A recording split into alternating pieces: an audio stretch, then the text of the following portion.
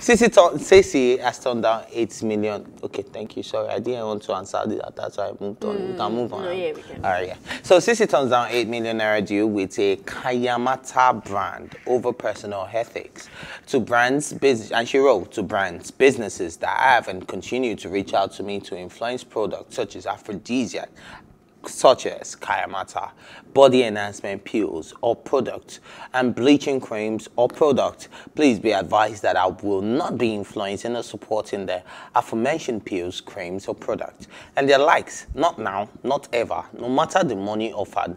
Now that's out of the way, I want to wish you all a productive and prosperous new year. Don't look kayanmata. You know that song? Oh, okay. I can't sing it. MVC will call for us. Like, sing that song. I sing that song to the end.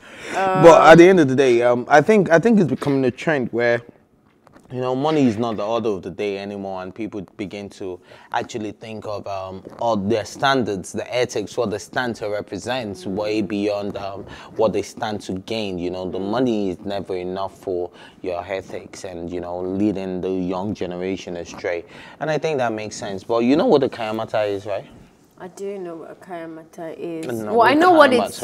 I know what yeah, it. Would you? I know what it is. But I don't know if that's what it is. If that makes sense. Okay. So kayanmata, from my knowledge, especially the pages that I've been to, they're not necessarily spiritual. They're only spiritual until that girl came and said, I don't remember the girl that was trending last year, that, you know, you would take this guy and all of that. But it was supposed to be... No, there are different levels to it. There are levels okay, well, yeah, the level I knew about before last year was that, you know, there's a lot of people that need... Not the juju part. There's just a lot of... juju part. That there's just some people that need assistance, right? Either with getting... What rate is this program? You know, that have an issue with, you know, wetness or whatever, or things like that. Like, that is a normal, it's not a spiritual thing, right?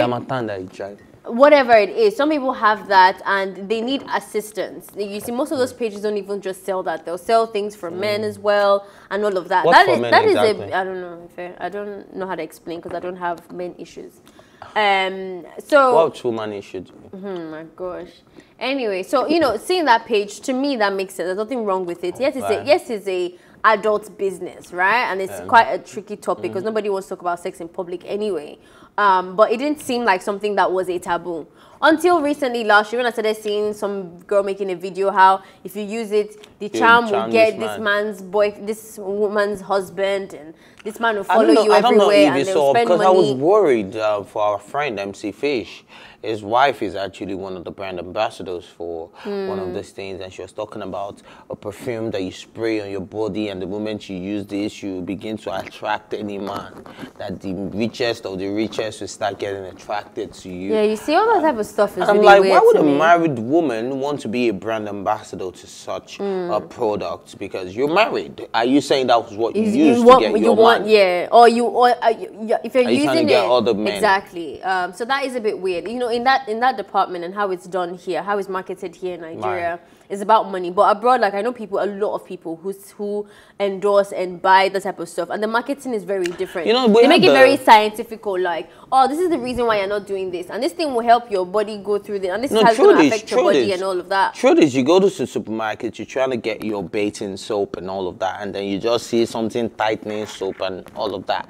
I've been wondering, like, why is it in the same section as my soap? Do you understand? But you don't pick what you need and you just move on. So I get where you're coming from. That it's quite normal. It is. It's not a bad thing. For people, it's not a bad thing. But when they're trying, let me use your language. When they're trying to do the juju, that's the problem, right? Yeah, I think so. So for me, it wasn't like I didn't really admire anything that Cee-c had said in regards to like, oh, it's about my ethics, because it's not, to me personally, it's not a bad thing. Like, you can help people who lack in certain aspects of their sexual lives, and that's not a problem to me. If you need awareness on that, there's a lot of people that struggle with that. Some people have tightness, or they're not tight because they've been traumatized before and they need assistance. Like, they rode a lot of bicycles. Anyway, Sha.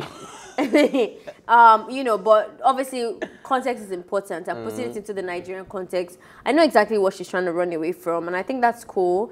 It's a good. I know in the comment sections people were saying, "But how will you throw away 8 million?" Think about it this way: there are some brands based on context, of which I'm talking about now, where there's all juju, whatever. Juju. This juju, whatever. The thing is, that if she accepts that type of deal, there's a lot more deals that will repel away from her because their brand cannot be associated to somebody who's already with that kind of brand. So it's actually even more so a business decision than just an ethics thing. I don't know if you get what I mean. Like, so she's still going to make money by turning off that decision. And once she starts that type of thing, the type of brands that will be attracted to her after that will also change and all that. So yeah, I think it's more, for me personally, it's more of a good branding decision than ethics. I don't really see anything wrong with it, but she said what she said. All right. So yeah, I'll